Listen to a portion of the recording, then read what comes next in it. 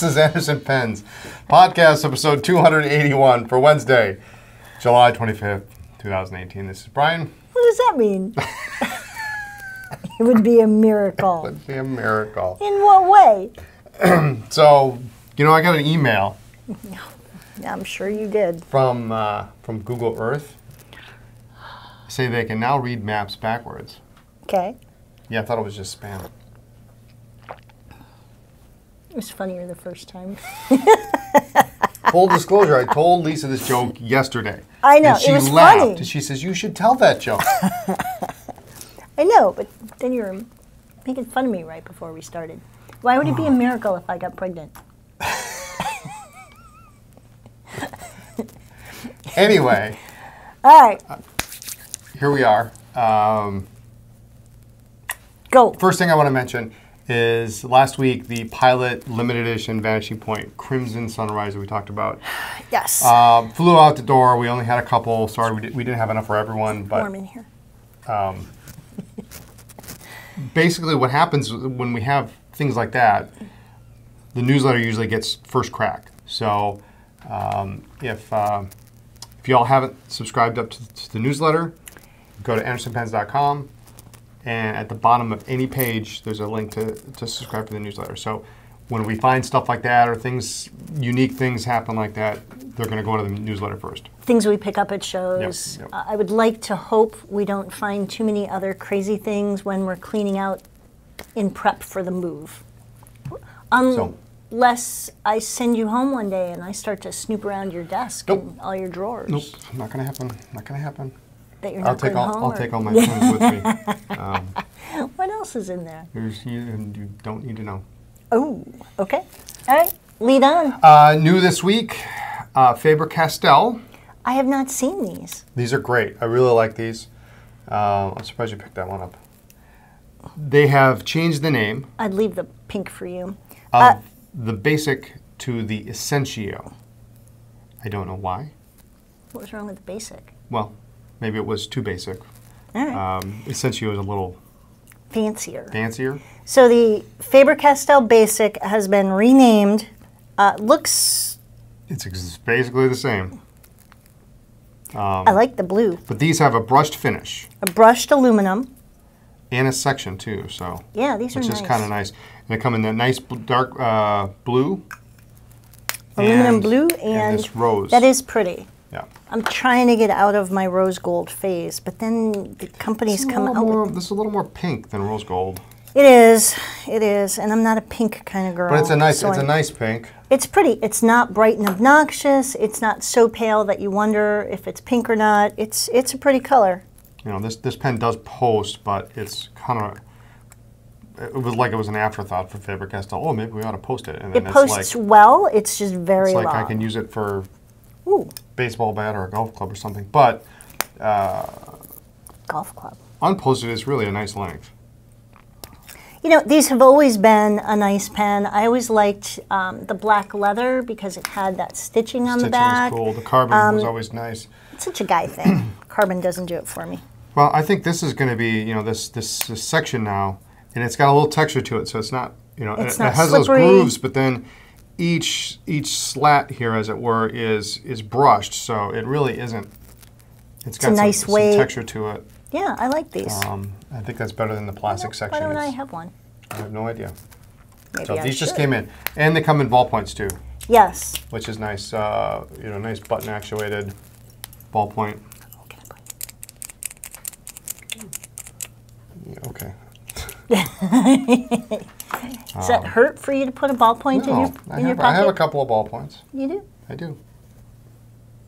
I'd like you to count how many ballpoints you have when we get back to the office. I bet you I have. The public would like to know exactly how many ballpoints Brian Anderson 3 or 4.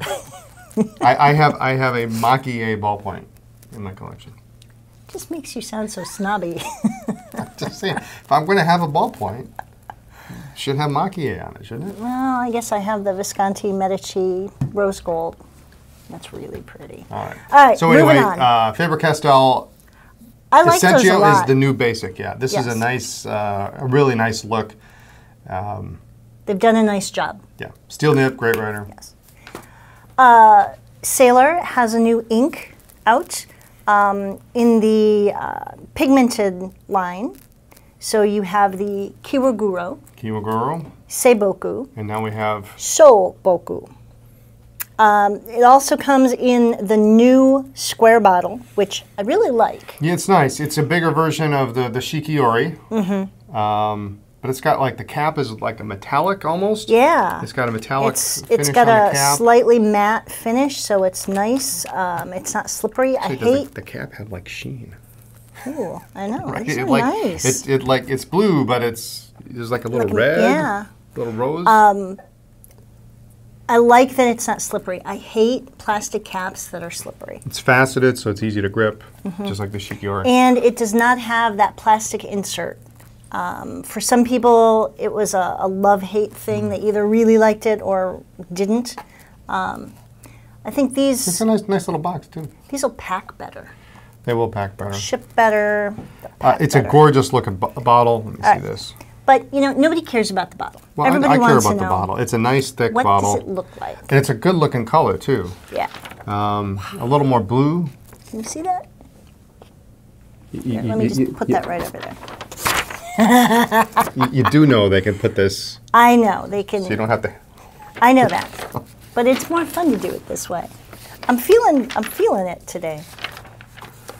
All right, so Souboku, 50 mil, same price as the Kiwaguro and the Souboku. Yes. So nice and gorgeous bottle that I mentioned. That is a nice bottle. I like it. Yeah. So. All right. Speaking of ink, we have a boatload. Like literally a boatload. You know, Monteverde has really, in the last year, come up with some really nice. They've expanded their ink from what used to be, what was it, about 12 colors to like 90. They've got a lot.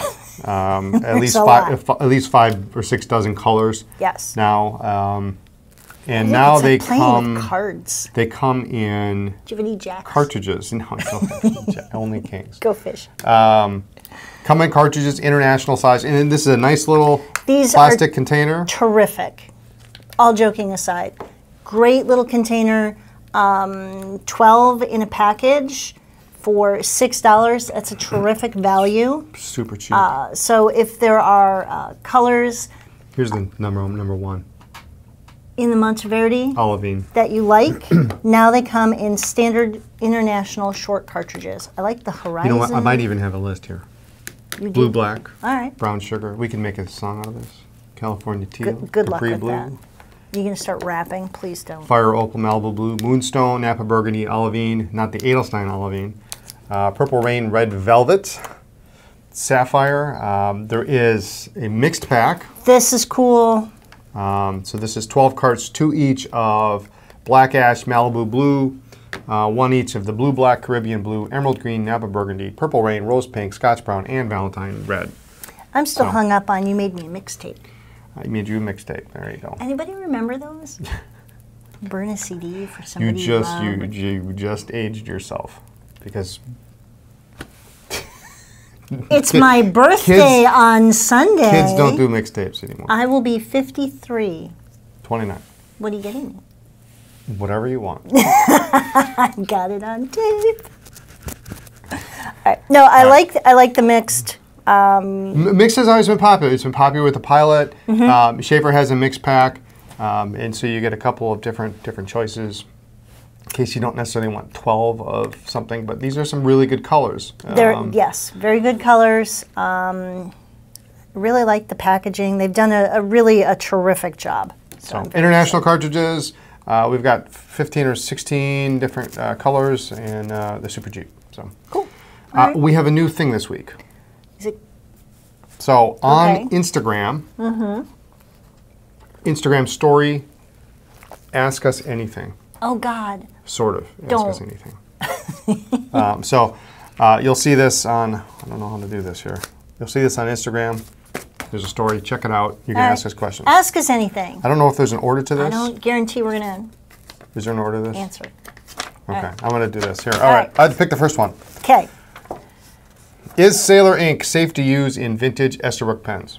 Yes, absolutely. You betcha. Use it in everything. You should use Sailor ink and everything because it's just awesome. And it comes in a great did we mention the bottle? Awesome. I really like the bottle. No, these are actually questions Sailor, from Instagram. So Sailor ink is safe to use in vintage pens, in modern pens. I think I might have an Esterbrook inked up actually. Yeah, your user caveats I think apply. Pigmented inks, don't leave them in there for 3 months. Yep. They can become finicky, but usually you're okay. Okay. Can you ruin a fountain pen by not cleaning it out, asking for a friend? Well, tell your friend yes. It depends. It depends on what you mean by not cleaning it out and how long that is, I guess. You know, you are just the king of qualifiers. I suppose the end result is yes, you could if you left it in there for a super long time. Depends on what the ink is. Depends on what the filling system is, I guess. You know, if it's a... Where's the question? When in doubt, here. Don't leave ink in there forever. If it's a pigmented ink or a shimmer ink, for sure, definitely rinse it out. It is fairly rare that you, like, excuse me, ruin a pen. You're probably most likely going to have problems if you leave ink in a piston filler for like months and months. You know, now if you're using Waterman, Schaefer, Parker, any of those basic inks, you're not going to have too much of a problem. But if you start leaving permanent inks, pigmented, all those kinds of things, you leave it in there. Pistons sometimes it can dry up, and it can really, you put excess pressure on the piston or vacuum unit, you get excess pressure, and things can happen. So just the best thing to do is get some water in it and just let it sit. Isn't that a country song? Asking for a friend? It is a country song, yeah. I'm asking for a friend. Okay. Go ahead. Do you want to read on? No. Okay. Midori MD paper or Tomoe River paper? Sounds like a... You know, I'm really enjoying the Midori anniversary. Okay. They have some cool cool patterns. Mm-hmm. I don't really have a preference. I'm not much, I gotta admit, I'm not much of a paper guy. Oh. Tomoe is nice. I have it in my Hobonichi that I don't really use, but I like it. The sheen so is does great. That count? Well, it sort of counts because I sort of used it. The sheen is nice. If you have something with sheen, it really pops on Tomoe. I really like that. You're just not a planner kind of guy. Not really, no. You tried. But it's like me and journaling. I tried. It just doesn't work. Midori wins out for just having the most unique styles available. Absolutely. All right. So, okay. I'm pretty new to following you guys. How did you two meet and start your business? How did you two meet and start your business? Oh, God. Long story short, we used to bid against each other on eBay back in the 90s. That's a true story. I cost Brian a lot of money. It was 90s. It was the 90s. Yeah. I cost Brian a lot of money. She did. And because if I couldn't have it, he was going to pay for it. I have the pens to prove it. Yes, you do. We met in person in 2003. Chicago Pen Show. Chicago Pen Show. Yep. At which time we had a number of our pens photographed for one of Polarano's first books. All of the pens were attributed to me. Most of the pens were Brian's. He's still a little sore about that. The first printing in the book says, pens from the collection of Lisa Haynes. Second printing of the book is the one that I kept because it does say,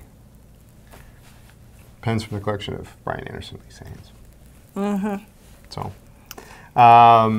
yeah, so... And then Facebook just told me that you friended me on Facebook. Well, I sent you a request, right? Yeah. Yeah. Yeah, so Brian friended me on Facebook, and...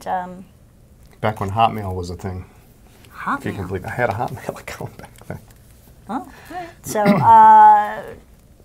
fast forward a few years, the kids and I, my kids and I moved up to Appleton from Tampa in 2009. 2009. And we got married in 2010. And at the Chicago Pen Show. At the Chicago Pen Show, yes, indeed. And the website has gone through a number of revisions. I think originally we were selling pens to pay for the wedding and to finance some of the house renovations. Actually, what it was is you told me, if you're going to buy pens, you have need to sell sell some pens. of this stuff. Yes. That's how it started. Okay. And so we were selling on Esterbrook.net. Yep. And we're doing some eBay stuff too. Yep, eBay. And then we just moved everything over to a new site. And kept changing it. I'd like to stick with this for a while. 3 versions later, here we are. So yes. That's kind of the long and short. We actually did bid against each other. Yes. So. All right. Go. Hit me. Pro Gear Slim or full size? That's pretty easy. Slim. You know, it really depends. You don't like Pro Gear Slims. They're I don't. Too small I for don't. You. They are too small. For you, it would be King of Pen or Pro Gear. But posted, the Slim is fine. And a lot of the special editions only come in Pro Gear Slim. I know. It's so awesome. I do prefer full size, but if it depends on your hand. So if you have a larger hand, you're going to have to post that Pro Gear Slim. And if you're not a poster, then that's not going to work for you. As opposed to a poser. Poser, that's correct. Yeah. So my preference, when given the choice, is the full size. Pro Gear Slim. Pro Gear Slim. All day. Though I've cleaned it like crazy, my converter has a bluish tint from previous inks. Is it safe to keep using it? Asking for a friend. No, I'm just kidding. That's awesome. Is that Eric's question? You know, it's not going to hurt your pen in any way, shape, or form.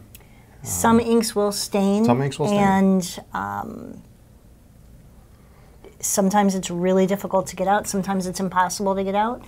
But it's not going to. It's not going to. As long as it's been cleaned. Yeah. And it's just a stain. It's like coffee cups get stained. Yeah, coffee cups get stained, and the coffee doesn't taste any worse. So yeah, no problem with there. I can't answer this question. Oh, God. If you had to pick one pen to use for the rest of your life, which pen would it be? See, Eric's going to yell at me because I'm just going to refuse to answer that question. But I don't know where I would start on this one. You know, it's the same like stranded on a desert island. You know the joke about two. I do. It's really not that funny. It is funny because when you tell it at a pen show, everybody laughs. There are 2 pen collectors stranded on an island. Okay. Both of them make money. All right. So, if you had to pick one pen to use for the rest of your life, I love my Sailor Peacock. Yeah. You know, and maybe a cartridge converter wouldn't be the worst thing in the world because you could always refill a cartridge. With you know, if we're on the island, cartridge converter wouldn't be the worst thing in the world. I don't know what I would pick. You know what actually comes to mind, and you probably won't even guess this. My Schaefer Intensity. An Esterbrook Relief. Really? Really. Why? Because they are so beautiful. The marbled plastics. Okay. Great 14-karat nibs. I think I would have to go with some Sailor. Okay. Probably the Peacock. Probably or the the Pro Peacock. Gear Slim Slate because Okay. it's so pretty. All right. Okay. Go. Hit me. Ooh, okay. This is good. If you guys could bring back one defunct pen company, what would it be? Defunct. Defunct. I know this one. Okay. Hit me. Esterbrook. No, just kidding. Don't go there. You know, Aiken Lambert. I am everything about Aiken Lambert. Really? Yes. Quality, very kind of smaller scale, but everything they made was amazing. Beautiful, beautiful pens, amazingly writing instruments. That's what I would do. I'd bring back Aiken Lambert. I don't know that I have anything that I'm that much in love with that's gone away. That isn't already sort of back? Yeah. Conway? Conway did have really Conway had some pretty nice pens. pens. Yeah. Conway Stewart. Conway Stewart, There we yeah, go. Glad I could help you with that one. All right, next question.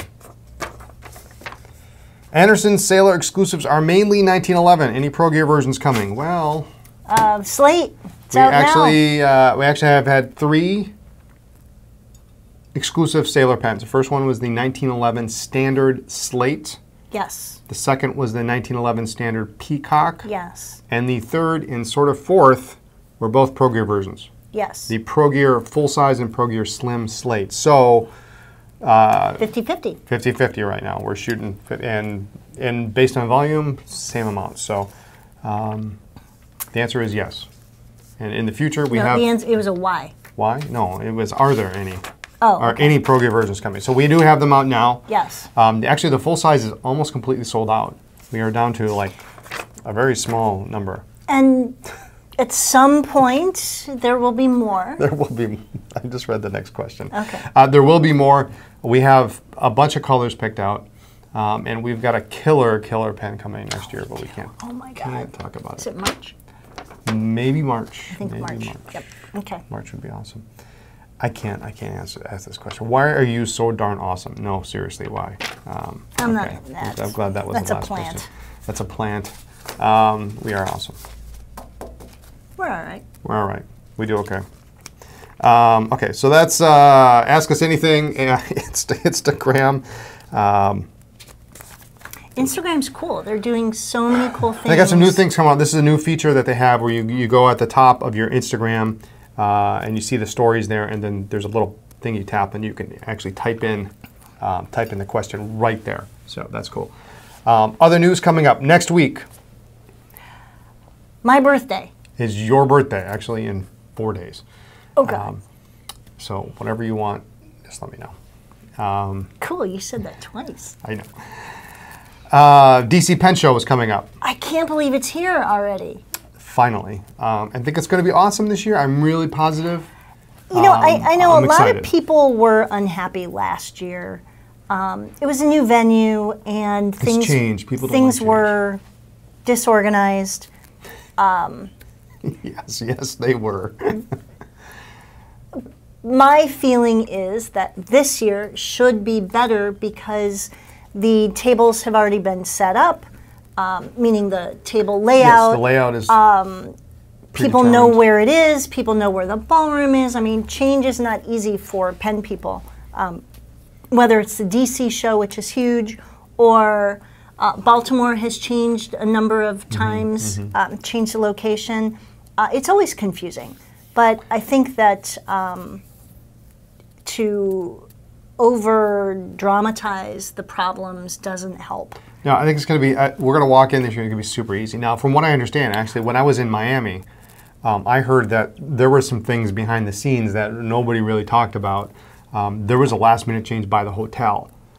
So that's part of the reason for the chaos. And Bob would never share that because Yeah, he's very no, private. no. And So I think this year it's going to be a breeze. We're going to walk in. If you had a table last year, you're going to have probably the same table because that's just how it is. And if I were organizing a show, I would do the same thing. Yes. Get you where you are. Boom. Unless you're complaining, I'm not going to move you. Right. Because right. why would anybody That's do any what- extra work? So And that's what Bob likes to do. yeah.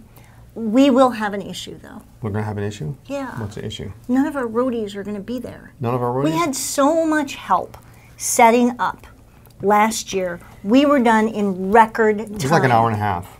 It was you and I, it was Ashley and Phil, it was Janelle, it was Stephen and Aziza, and none of those people are going to be here, and it's very sad. Well, Mike's probably going to be there. Yep, Mike. Mike can help.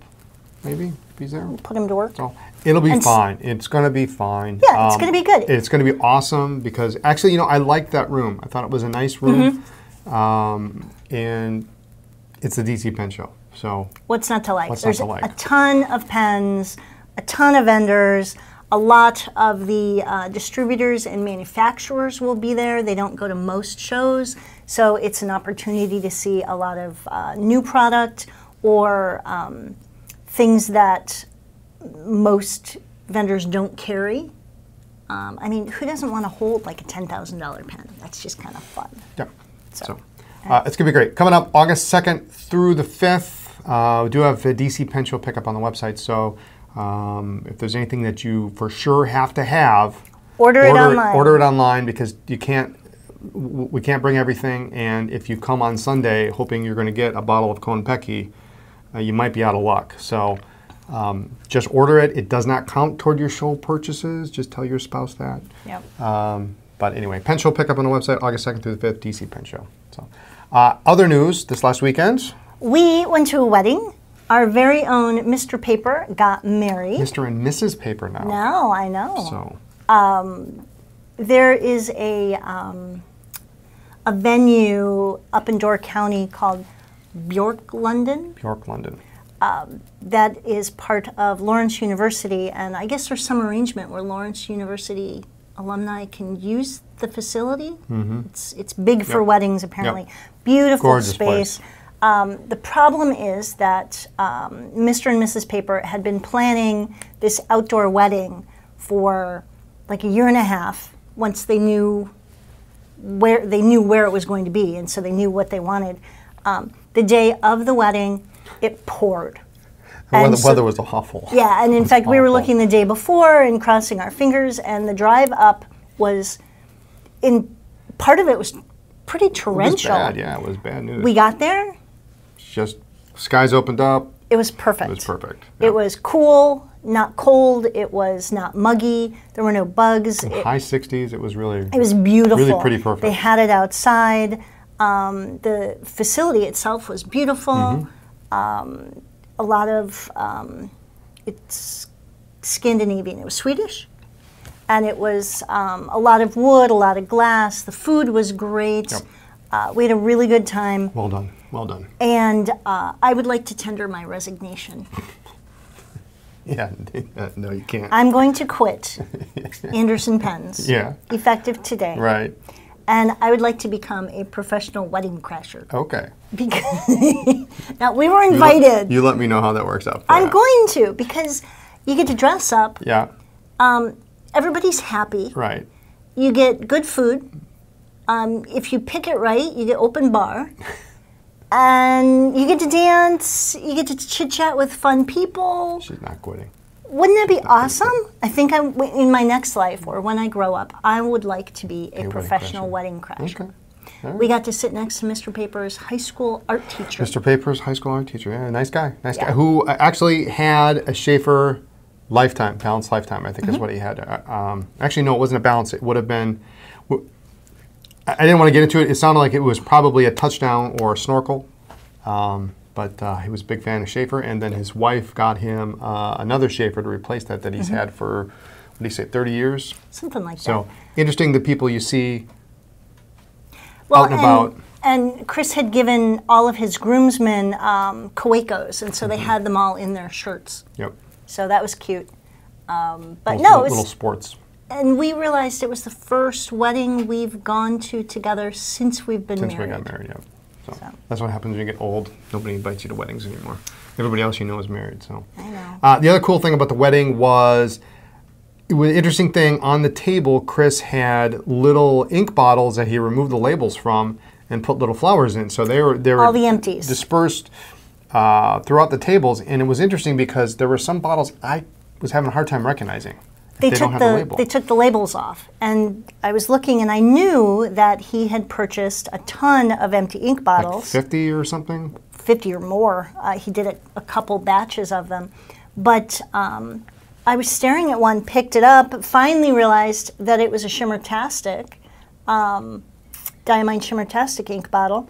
The table next to us had a J. Herbin. Over there was a Diamine. They were all over. We had like 3 or 4 right within. The Mont Blanc, the fluted bottle is really, the little square bottle is really nice. But that was kind of fun in a geeky way. Yep. So. Dave and his wife Julie were there sitting next to us, so we were playing the Guess the Empty Ink Bottle game. So. That's it. Very good. Anything else? I think that's it. So congratulations, Mr. and Mrs. Paper. So I think that's it for this week. Thanks so much for joining us. Tune in next week for more talk about pens, ink, and paper. Follow our blog for news, ink reviews, all sorts of other fun videos, and check us out on social media as Anderson Pens. Have a great day, everyone. Bye.